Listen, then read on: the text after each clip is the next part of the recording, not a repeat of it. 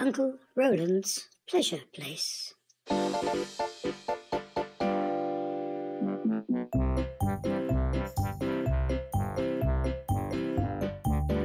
Episode 13.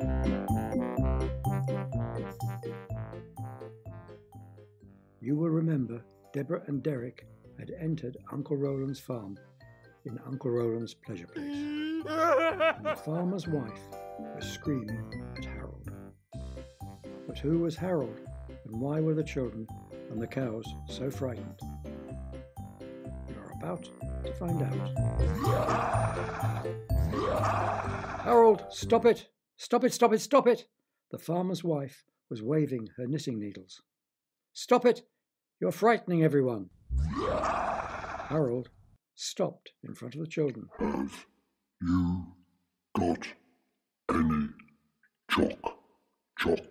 Harold needs a big voice because Harold has a big mouth, because Harold is very big.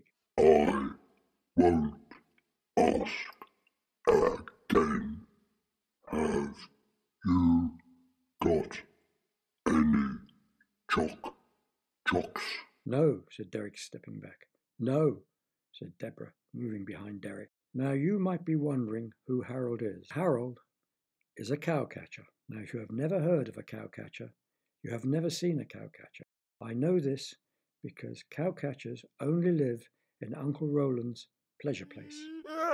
So I had better tell you what a cowcatcher looks like. First of all, they don't have any loudspeakers where their horns should be like cows. They have tickling sticks because cowcatchers do just that. They catch cows. They catch the cows that get out of the cow field, and with their tickling sticks, they tickle the cows on their bottoms until they go back into the field. And now you have to imagine this because you will never have seen anything like it. At the end of its nose, the cowcatcher has a propeller. Yes, a propeller, just like an aeroplane. Why have you got a propeller on the end of your nose? Asked Derek. In case I have to fly a long way to find the cows. Harold was looking the children up and down. Ha! Ha! Ha! The farmer's wife started to knit again. That's a laugh, she said. Harold is frightened of flying, so he only uses his propeller to cut the grass. Why haven't you got any chocs? That was the sound of Harold giving his propeller a spin. Because we have just come from the talking orchard, said Deborah. Well, I don't like children who don't have any chocs. And then do you know what Harold did? Harold stuck out his tongue at the children, which is a very rude thing to do. Oh, no. Harold was shaking his head. I shouldn't have put my tongue out at the children. No, said Deborah, you shouldn't.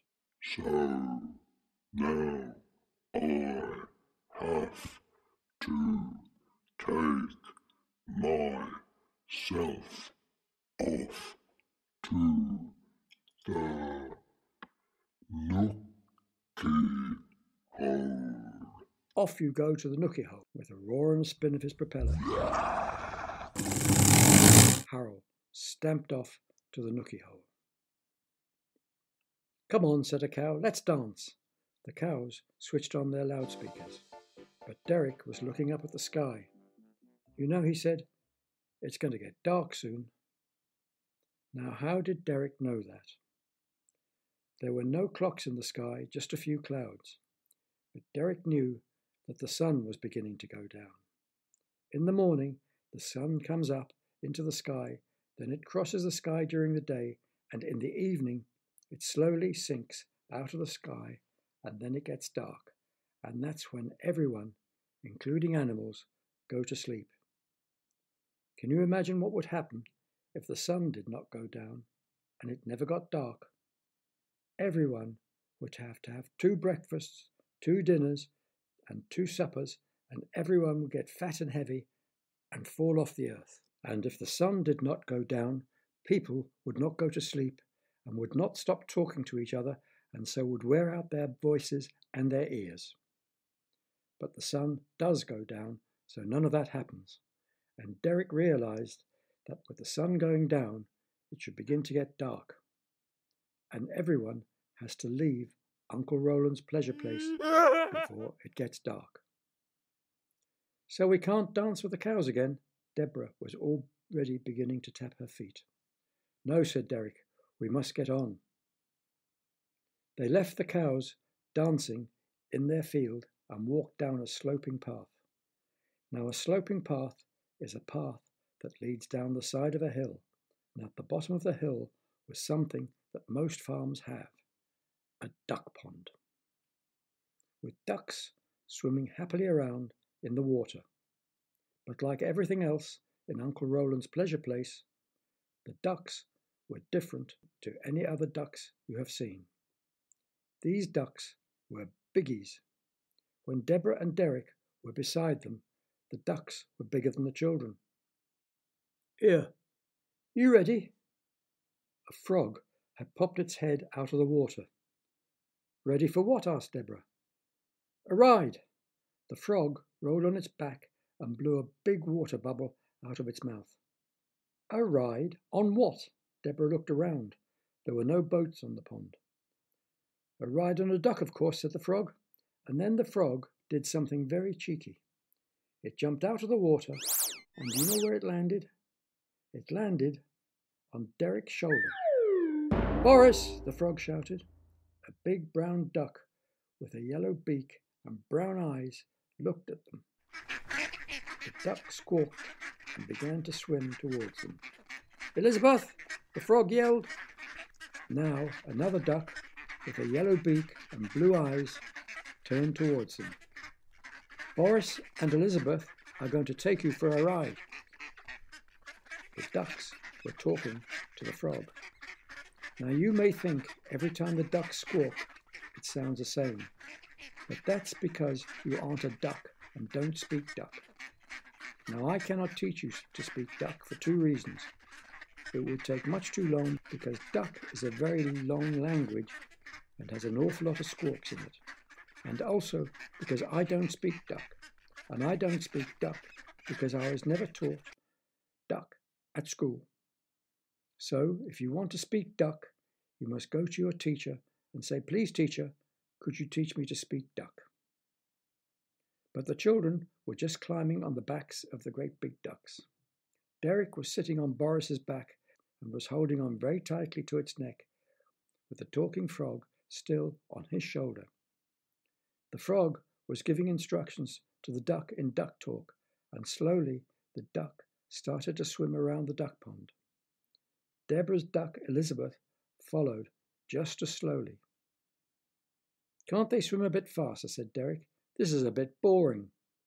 If the duck swims fast, they fly, said the frog. And it's true.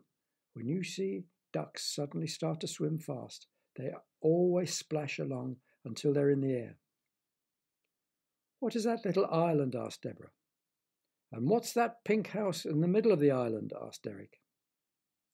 That's 5 cents island, said the frog, and the pink house in the middle has been built for children to eat. A house for children to eat? The children grinned with pleasure and surprise. I've never eaten a house. What does it taste of? Asked Deborah.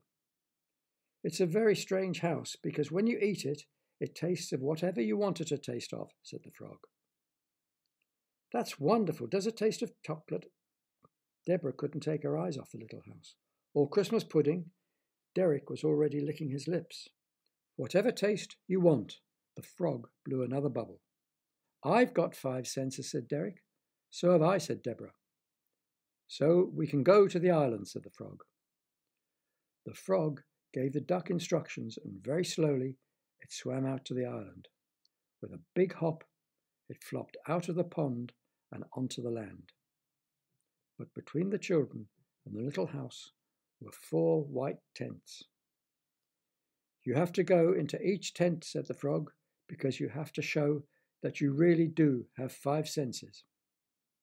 The children slid off the back of the ducks and walked into the first tent. In the middle of the tent there was a man standing on a stool. The children stood in front of the man. His lips were moving as he was speaking, but there was no sound coming out of his mouth. Deborah looked at Derek, and Derek looked at Deborah. "I can't hear what he's saying," said Deborah. "Neither can I," said Derek.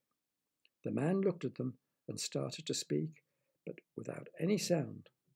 Derek moved closer to the man. "What are you saying?" he asked. "I'm testing your ears," said the man, "to see if you can hear what I'm saying." "But you weren't saying anything," said Derek. "Exactly," said the man. "But if you're not saying anything, how can you test our hearing?" "If I don't say anything, it means you can't hear anything," said the man. "That's true," said Derek. "And now I am speaking, and you can hear what I'm saying." "That's true," said Deborah. "So if you can't hear anything when there is nothing to hear, and when you can hear speaking when I speak, then your ears must be working all right." "That's a bit potty," said Deborah. "Everything in Uncle Roland's pleasure park is potty," replied Derek. "Do you know what potty means?" "It means something is a little bit silly. Not a lot, just silly. So it's called potty, because potty sounds a silly word as well, doesn't it?" "I am satisfied that your ears are working and you can hear what you're eating, so you can go to the next tent," the man smiled. "Do you listen to what your food says when you're eating it?" Deborah asked, as she walked towards the next tent with Derek. "Of course not." Derek looked at Deborah. "Food doesn't talk. I think you're a bit potty as well." When the flap closed behind them in the next tent, it was black, so black, Deborah could not even see the end of her nose. "So, Deborah and Derek," the voice came from above them, "tell me what you can see." "Nothing," said Derek. "Nothing," said Deborah. "Excellent," said the voice. "Now watch." Slowly, lights came on, getting brighter and brighter, and the children could see everything inside the tent. "Now what can you see?" said the voice. The tent was empty. "But there's nothing to see," said Deborah. The moment the music started, from the floor of the tent, worms started to pop out and sway in time with the music. Deborah stepped back. She did not like worms. "Now, how many worms can you see?" said the voice. "Did you count those pops when the worms popped out of the floor? Let's get them to pop out again." "Now, you can tell me how many worms the children can see, can't you?" "Yes, there were 6 pops, so there must be 6 worms," Derek said. "And I can see 6 worms." "Only 6, said the voice. Another worm had popped out. "Ah, that will be Arnold. He is the worm that is always late," said the voice. "So now we can see 7 worms, said Deborah. "Excellent," said the voice. "And how many of them are smiling?" "They can't smile, they don't have mouths." Derek thought this voice was as stupid as the first. "And how many are winking?" "They don't have eyes," snapped Deborah. "Excellent." The voice sounded pleased. "Now I know you can see properly. Off you go to the next tent." It's time to leave, it's time to leave. Don't go too far, don't go too far. Charlie's waiting in his car. Charlie's waiting in his car. The moment they had opened the tent flap, they saw the grinsters, winking and smiling. It's time to leave, it's time to leave. Don't go too far, don't go too far. Charlie's waiting in his car. Charlie's waiting in his car. "It's not that late," said Derek, looking up at the sky. Do you know how Derek knew what time it was by looking up at the sky? The sun can tell you what time it is. In the morning when it's getting light, it's because the sun is coming up and it's time to have your breakfast. When you look up and the sun is straight above you, the time is midday, so it's time to have your lunch. And when the sun is going down, it means it will soon get dark and time to go to bed and leave Uncle Roland's pleasure place. Although the sun was getting low in the sky, it was not beginning to get dark. And as he wanted a taste of the pink house, he opened the flap of the third tent and went in with Deborah. "Pooh!" yelled Derek. "What a lovely smell," said Deborah. "It stinks in here." Derek held his nose. You always have to hold your nose and squeeze it tight when there is a bad smell around to stop yourself smelling it. From where I'm standing, it smells really lovely. Deborah took a deep breath and smiled. "You come to my side of the tent and have a sniff," said Derek. "Ooh!" Now Deborah was holding her nose next to Derek. "It smells awful on this side." "Wow!" Derek had moved to where Deborah had been standing. "You're right. It smells lovely just here." "What's that noise?" Deborah listened to the sound which was coming from all around them. "It's someone pouring coffee," Derek sniffed. "You can smell it." "And that's someone chopping onions." "Pooh, you can certainly smell them," said Deborah. "Now what's that noise?" "I know that smell," said Deborah. The children walked around the tent with their noses pointing upwards. "Got it." Deborah took an even deeper breath. Derek shook his head as he sniffed in 3 huge sniffs. "I've smelt it, but I just can't remember what it is," he moaned. "Coconuts. That's someone banging coconuts together." "Oh, yes," said Derek. "That's exactly what I can smell." Come outside, you passed the test. Your smelling really is the best. Come outside, you passed the test. Your smelling really is the best. The Grinsters were singing at the entrance to the tent, ready to lead them to the last test. "They've tested our eyes and our ears," said Deborah. "Yes, and our smell. So this tent must be to test our touch." Derek opened the flap of the tent and the children went in. Sound was all around them. It was not a very nice sound. Very deep, very, very deep. Deborah moved closer to Derek and took hold of his hand. "I don't like this." Deborah turned and pulled the tent flap to go out. "But it's locked. It won't open." She pulled harder and harder. The sound was getting louder and louder. And louder and louder. Deborah grabbed Derek and Derek grabbed Deborah. The children were now holding each other tightly as the sound increased. And as the sound increased, they held each other even tighter. "Something's going to happen," Derek shouted. As the sound reached its height, it popped. Well done.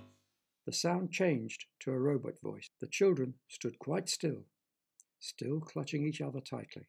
When you were frightened, you held each other tightly. So now you know how to touch and feel. Well done. Go now and test your taste. The flap of the tent cracked open. The children let go of each other. "I did not like that," said Deborah. "Neither did I," said Derek. The children stepped outside the tent quickly in case the horrible noise started again. "But there's no tent to test our taste." Derek looked around, wondering which way to go. "That's what the red house is for, to test your taste." The frog was swimming on its back in the duck pond and raised one of its long legs, pointing it in the direction of the little house. "Right, let's go," said Deborah. The thought of eating a house was really funny. Houses are for living in, not eating. If she ate her house, she would not have anywhere to live, would she? The front door of the house was green. "Cabbages are green. I bet that tastes of cabbage," said Derek. A piece of the green door broke off easily in his hand. "You're not going to eat a piece of door, are you?" Deborah laughed. "Why not?" Derek took a small bite of the piece of door he was holding. Cabbage! His eyes opened wide. The door tasted of cabbage. Deborah took a piece of the door and nibbled just a corner. "It does taste of cabbage," she said, but she pulled a face. She did not like cabbage. "The walls are red." Deborah took a piece out of the wall. "I bet they taste of tomatoes." She took a big bite of the wall. Yes, she cried, it tastes of juicy tomatoes. I think if something is coloured red, it tastes of radishes, because radishes are red. Derek pulled a piece off the wall and popped it in his mouth. It does taste of radishes. Derek liked radishes and ate another piece. No, said Deborah, for me, the wall tastes of tomatoes. It tastes of radishes, Derek insisted. It tastes of tomatoes. Deborah was getting annoyed with Derek. Radishes, tomatoes, radishes, tomatoes. Whoa, cried the frog. The house tastes of what you want it to taste. I bet that tastes of ice cream. Derek broke a piece off the window and popped it into his mouth. Yes, it's ice cream, he laughed. Deborah took a piece of the window as well. Thoughtfully, she chewed it for a moment. No, she said. It tastes of white chocolate. It's cream, shouted Derek. It's chocolate, Deborah cried. It's cream, chocolate, cream, chocolate. Stop it! Now Charlie was shouting up them from the other side of the pond. Stop arguing! It's getting late in Uncle Roland's pleasure place, in Uncle Roland's pleasure place. The Grinsters were flying around them excitedly. Charlie was hopping up and down beside his car. You've got to leave, it's nearly dark, he shouted. Bamboozled, bamboozled, if you're not gone before we close, you will be bamboozled. The Grinsters were not smiling this time, and Charlie was waving his arm in the air furiously. Everyone seems worried, Derek said. Even the ducks, said Deborah. We'd better go. They climbed on their ducks, who took them back to Charlie on the side of the pond. Forbidden! It's absolutely forbidden! Charlie was now jumping up and down. For any children to be in the pleasure place when it closes. If we don't get you out before the place shuts, you will be bamboozled. What is being bamboozled? Asked Deborah. What is being bamboozled? Asked Derek. Oh, no, said Charlie. You don't want to be bamboozled. Will the children get out before Uncle Roland's pleasure place closes, or will they be bamboozled? Because no one wants to be bamboozled. Listen to the next episode of Uncle Roland's Pleasure Place.